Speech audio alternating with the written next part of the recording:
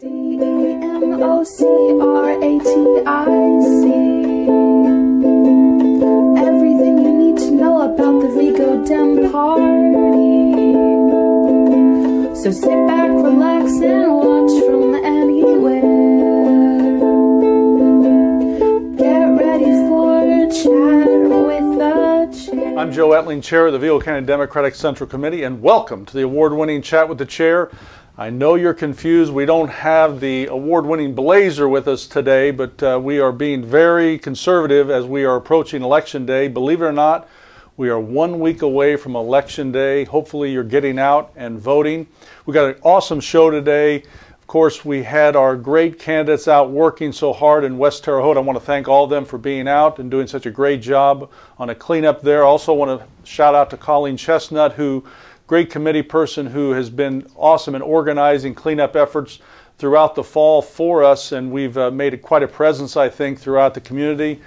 And notwithstanding the fact that it's an election year, these candidates and office holders are doing this year in and year out, and we haven't had an opportunity to really highlight their efforts throughout the election cycle. But I think it's important to note that notwithstanding that it's an election year, these people are donating their times and working for the community on a yearly basis, irrespective of a campaign. So we appreciate that, and I hope that you've seen them out in your community, and we so much appreciate their efforts. I want to remind you that if you have not had an opportunity to vote yet, there's plenty of opportunity to come up. Now, believe it or not, we've had in the neighborhood of 6,000 people early vote. Now, I know that sounds like a big number, but we have over 75,000 registered voters in Vigo County. So there's work to do.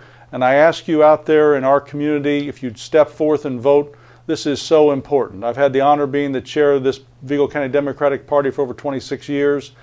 And I know it's cliche, but there's never been any more election than there is this time. From the top of the ticket on down, we need you to show up and vote. So if you've not taken that opportunity, I can't ask you, encourage you anymore to please vote. And I want to point out so many of the opportunities that you have. Of course, the early vote centers that have been voting to this point in time have been the Haute City Center and the Vigo County Annex. Starting November 1st, which is today, there are a number of other sites that are also, in addition to those two, available. That would be the Meadows Shopping Mall, the Vigo County Solid Waste Management, the operator engineers, our good friends there, the 841, West Vigo Elementary Conference Center, the IBEW local union, 725, our good friends there as well. So those are new sites that are going to be open for early voting from today through Election Day, and will be open on Election Day. And then, of course, on Election Day, in addition to those sites and the Haute City Center and Vigo County Annex, the Plumbers and Steamfitters local union 157, great group of union members there, will be open on Election Day.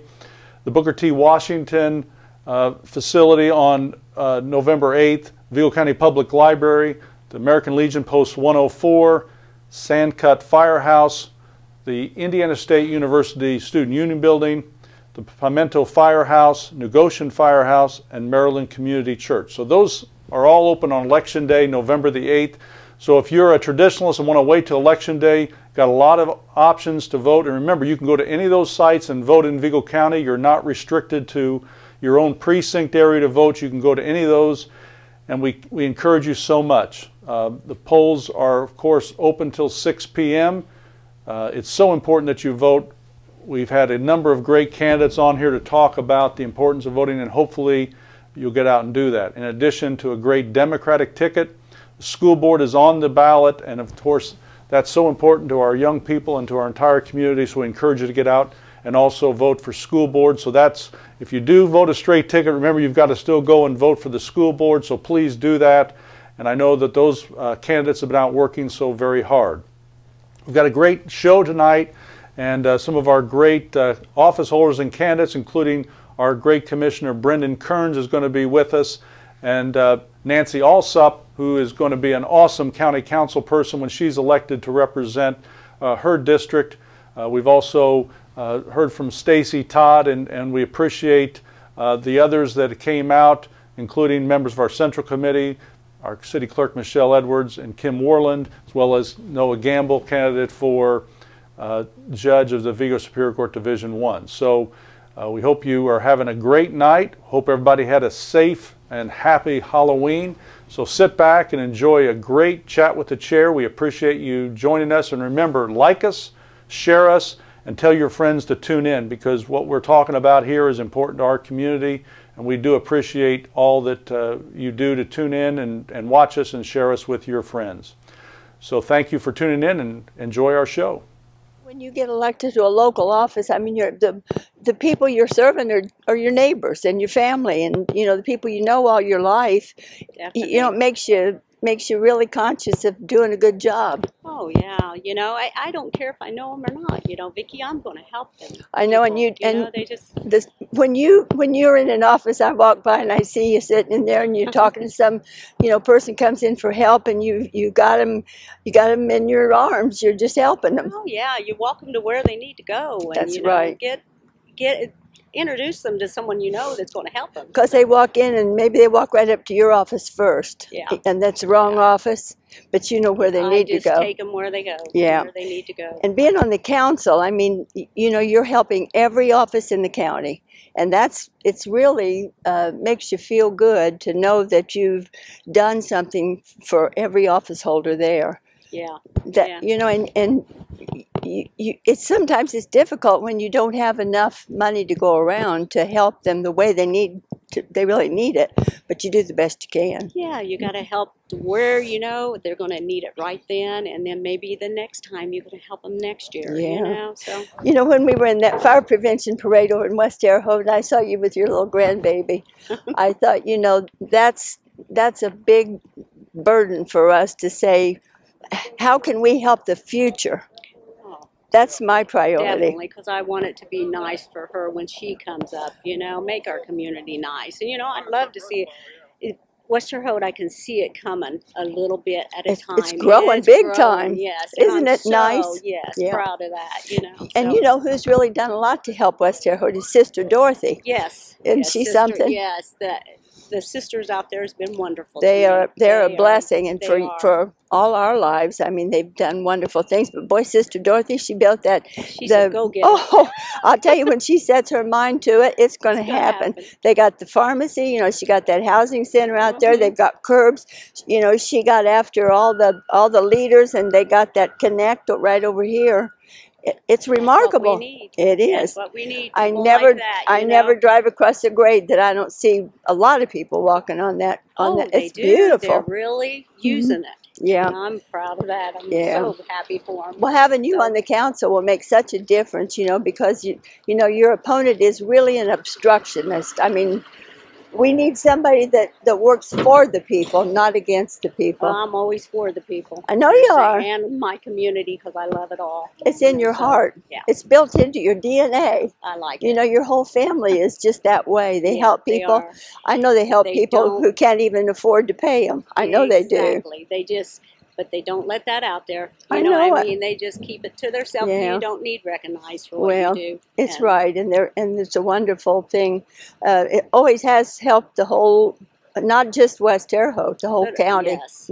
Yeah. That is, and you've always stayed here, and your husband Paul's the same way. Oh yeah, Paul's a wonderful person. He's always helping people. He really has. He's got a good heart. Yeah, and a couple years ago, I mean, there was an aberration in politics, and people who should have won didn't win. But I think those days are over, and people come back to their senses, and they realize, you look to the Democratic Party as the people of the party that helps the working people, the ordinary people, and that's who we are. Yep.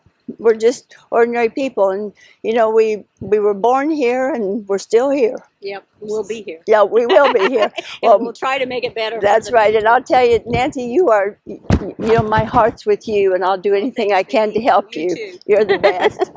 You take care.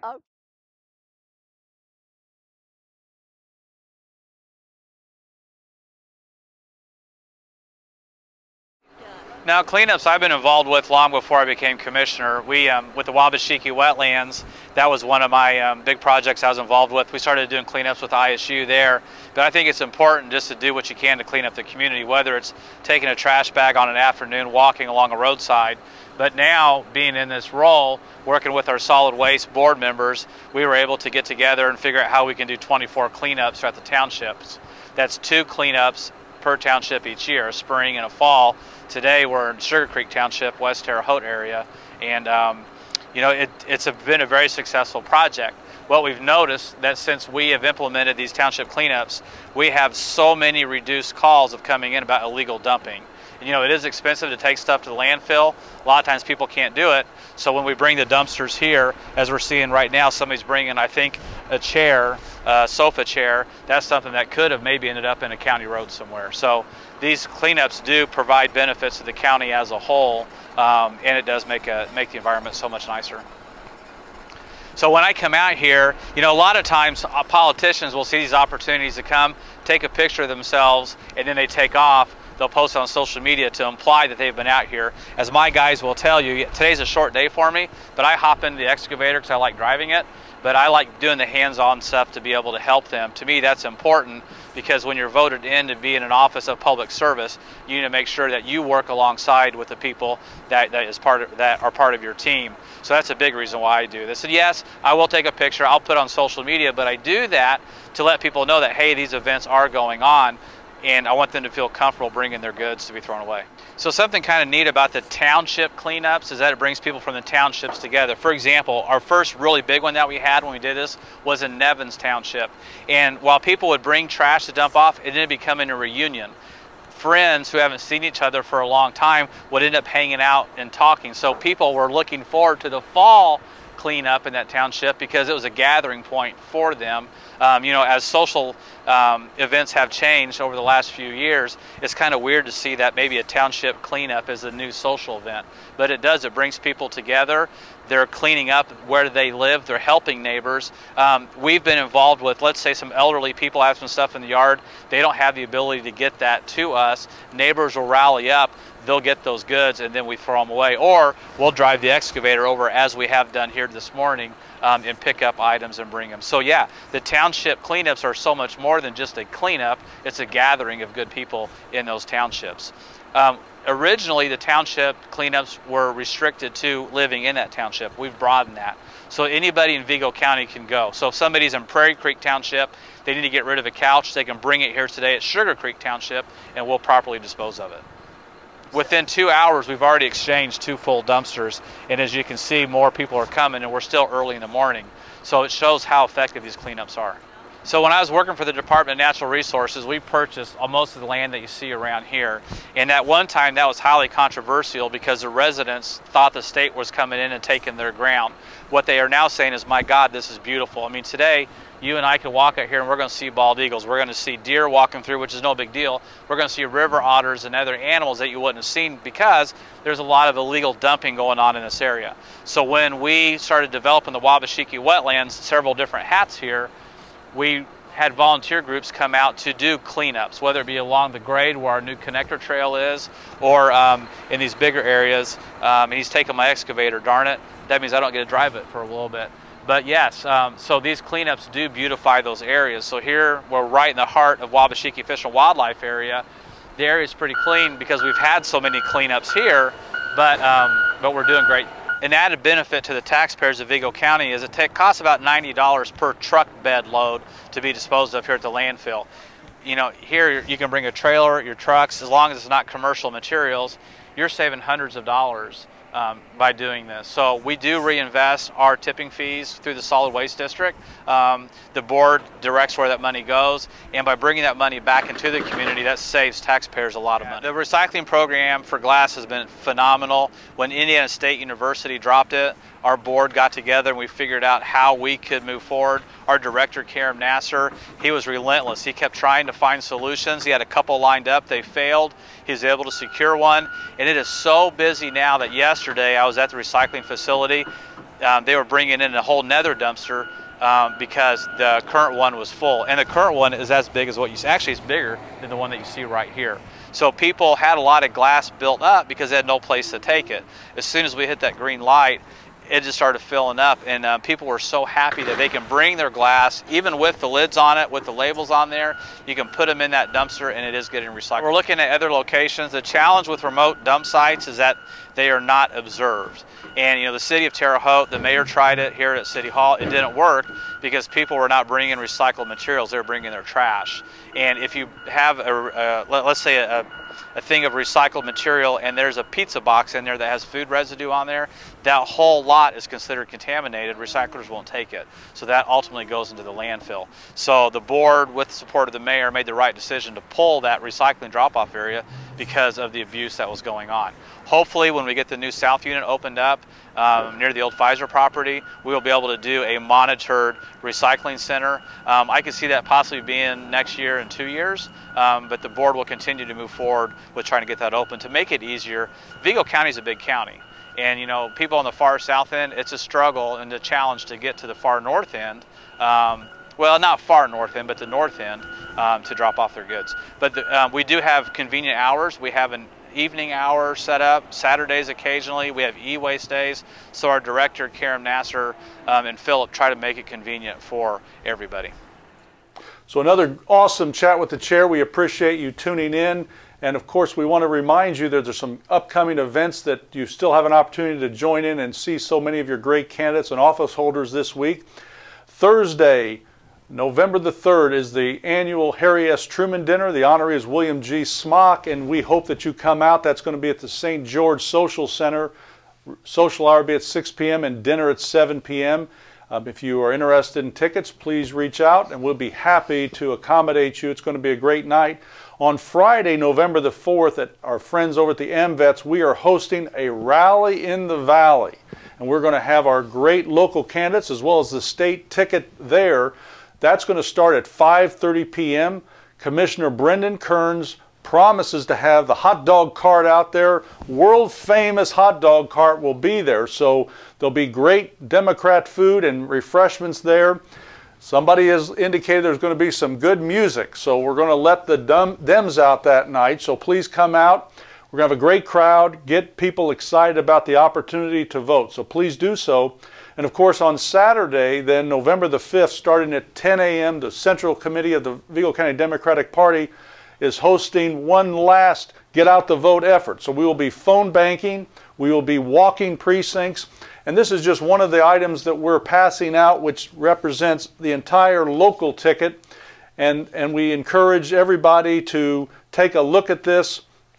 This is just one of the handouts that's being utilized. I know you get a lot of things at your door as well as in the mail. This, though, represents our great local ticket as well as all the vote sites that are available to you. There's also another piece that's being distributed which highlights local Democrats and their message as to why they're Democrats. And we thank so much those who have participated in that, the Short family, Candace McDonald, Bernie McGee, and the Sackbun family, just great Democrats. And if you read that piece, it's a beautiful piece.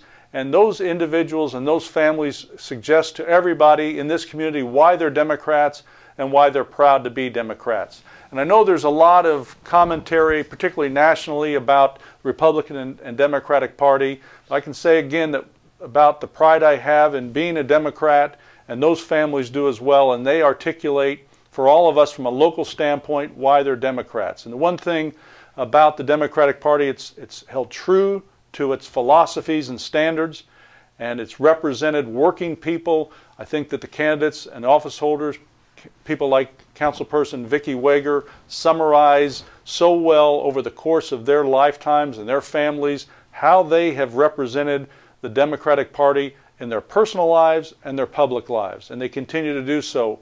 And I'm proud of their efforts, and I ask that you come out and vote for these candidates because they're going to continue to represent your interest as a taxpayer and a member of this community. If you need a ride to the polls, I encourage you to call 812-208-4083. We're going to get you a ride to the polls to make sure everybody has an opportunity to vote. We're going to highlight that on our chat here, so you'll see that streamed. We've got all kinds of technology with this group. We've got crack crew here at the chat. But this is so important that everybody have that opportunity, and of course there are a number of chances to do that. We had a great opportunity to phone bank over the last few days. We've got our candidates continuing to do that, so if you're getting calls, please give them any suggestions that you have, but we want to get people out to vote, and remember to tell your family and friends to do so. This is the time, this is the election, and on November 9th it's going to be too late. So make sure you have your voice heard by exercising your very important right to vote. We also want to just reach out to all of you and all that have been associated with helping to produce and create the Chat with the Chair. I want to thank again our executive producer, Vicki Weger, our great team, Don Wilson and Jay Scott. We couldn't do this without them, but this has been a tremendous opportunity, particularly during this election cycle, to talk with you about these important races from the top of the ticket on down. And we've had some awesome people come in here to visit with you, and hopefully that's been educational for you. But this is the time to make sure that you vote, and as our handout indicates, vote Democratic, and we would ask and encourage you to do that. So again, we appreciate you all tuning in for this edition of Chat with the Chair. Hope that you have a great rest of your evening. God bless you all, and we'll see you on election night. MOCRATIC. Everything you need to know about the Vigo Dem Party. So sit back, relax, and